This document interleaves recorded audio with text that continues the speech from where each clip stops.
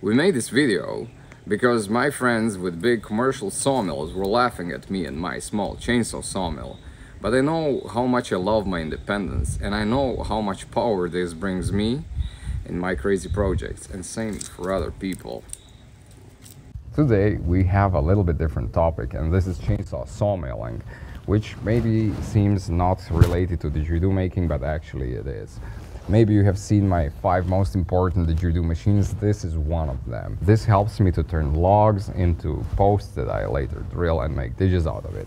I have been drilling a lot, but I have been milling a lot as well. And in the past few years, I've heard many misconceptions about chainsaw milling, and I want to present my perspective because I feel it just needs to bring balance to the universe of understanding how things are. So let's get into it. I bought this machine 7 years ago. I think the price was around 1,500 euros, not sure anymore. And it's farmer sawmill. It doesn't exist anymore. It's now, I think, F2. And there is F2 Plus, which is a little bit bigger and a little bit better. Many of the things that I don't like about this machine are actually solved in the new iterations. But I would like to go quickly about what was wrong and how it was sorted. So one simple things were these springs here, which lock the bed into position. They got stretched. And I've written to Logosol. They've sent me a new pair right away. I think I lost it. I think I wrote again. They sent me again, but now they're here. The machine was working fine without it as well. I would just press the thing back into place when the spring didn't pull it. Another thing that I really didn't appreciate was this bolt in the carriage breaking many times. For me, it felt like it was of the 5/6 quality, not 8/8. I even put a 9/12 bolt here, but it broke as well. And then I drilled another hole and put another bolt here, and everything was fine since then. I think the new carriage has M8 bolts. These are M6, and they are underdimensioned for this, and I think it's also sorted now. One thing that bothered me, and I actually never understood why it doesn't bother other people, are these XL log clamps. They just keep opening for me. This part just keeps opening, and I have to put another clamp like this, which looks quite stupid, to hold the log in place. But I'm usually milling quite hardwood, and the log is too hard for these teeth to pierce into it, so they don't hold it as well. So most of the time, actually, I'm using this basic holders, and I just hammer this into the log, and it works perfectly. But it needs another hammer, You will need other tools a lot of the time. Like here, I have this magical thing, that everybody has. This is the thing which tells you how high is the cut on the other side. And, this thing stays with you for a lifetime. It's very important to keep the original that you found the first day that you were milling and said, this one is the right one. It's usually kept here. After a while, some of these holders were breaking, and I had to repair pretty much all of these connections. I put some steel plates that I drilled, and I just bolted it again. So it wasn't a biggie, and that's a big thing about this sawmill, that it's quite simple, and you can do your own repairs. You don't have to be a mechanic to fix it. And I think the new iteration of the sawmill is actually way better with these connectors, and I don't think they break anymore.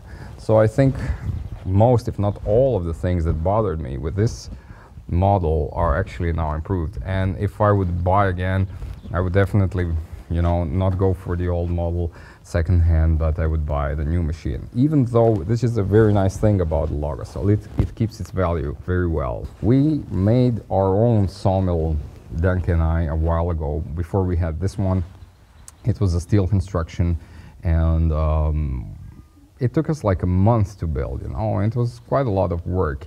That is way heavier sawmill. You can't take it around easily.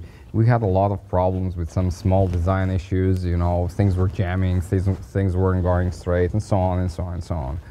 And in the end, we bought this sawmill, and we haven't used the old sawmill ever since. Another really nice thing with it is I can put it in my van, and I can go to my friend's place, which is what I did several times. We cut, I don't know, small large logs, there, which nobody wanted to cut for this guy, and he's like a tree surgeon and he always has some things extra.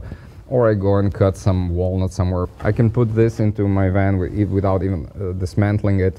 One thing that really got us into buying this sawmill is that you have this adjustment of beds. And when you have imperfect logs, like we often do, then you have a lot of the tapered logs and things that you want to compensate, and this is really easy to do with this system. Also, if we don't want to cut normal posts for the didges, but there's a little bit more space to do a bigger bell, and we don't need that much wood on the mouthpiece, then we cut it irregularly, and this system allows that really well.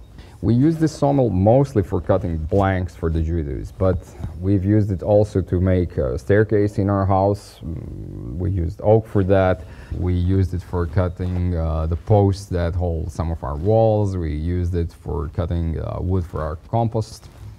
And it's very hard sometimes, you know, for the compost we need black locust because it's very resistant to rot.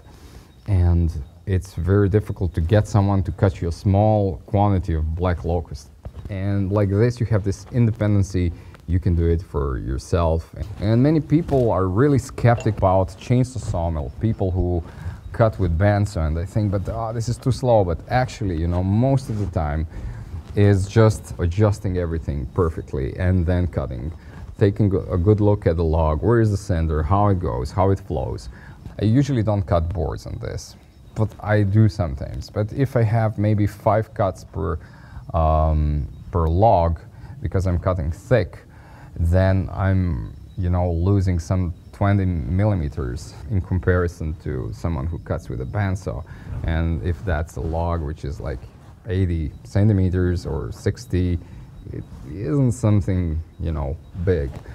And besides, the cuts on this thing are incredibly accurate. If the chain is sharp and if everything is set right, you will not have waves. And I had some really sad stories, like I had a beautiful giant ancient walnut. I don't know how old it was, but way older than 100 years. And I brought it to the commercial sawmill where they were rushing and the bandsaw was blunt. And we're talking about a monster bandsaw. And it has huge waves, you know, because the blade was blunt. And I lost a big part of that walnut, which is a very sad thing for me, you know. I don't know if I will ever find that kind of walnut again. This has never happened to me when I'm cutting with a chainsaw. Sure, it's a bit slower, but actually if you have a sharp chain and if wood is not really dry, it cuts very easily. It feels like butter. For me, if I had a budget for a bandsaw sawmill, I would buy a chainsaw sawmill and a loader, which is actually what I did. Because the loader makes it so much easier and so much faster for you, because you can bring the logs, but also you can bring what you have cut to the other place, you can bring the scraps where you need it, even the sawmill dust you can collect and, you know, you take it on a pallet. But if you really want to cut for yourself, and I'm cutting just for myself, I'm cutting for my own projects, which is mostly my instruments, and I want to have really high quality of cut, I'm not stressed about the thickness, about the curve, because I just have a few cuts, maybe 1, maybe 2, maybe 3 cuts, and in that amount of cuts you just don't lose that much wood. And it's very easy to maintain the chainsaw. You can always take it to the maintenance shop. It's very easy to sharpen the chain. So for me, I'm super happy with this machine. And I think you shouldn't underestimate the power and the smoothness and the natural flow of the chainsaw sawmill. I think Logosol does a fantastic job with the products, and I think the new sawmills are even better than this one. If I would buy again, I would buy same like this, but bigger. And I hope they make it even bigger, because they might talk me into buying it. It's incredible how with little material they have managed to really make a full working system and how well it works. These keys, I think we made them, they're obligatory for the sawmill. We made them 7 years ago. They're made of black locust and they're still part of the machine. And so the machine gets a lot of sturdiness. It gets a lot better with maybe some tweaks that you do. Yeah. but the general solution is just great. And this was an intro. So my secret plan is to cut the hardest wood on the planet with this sawmill.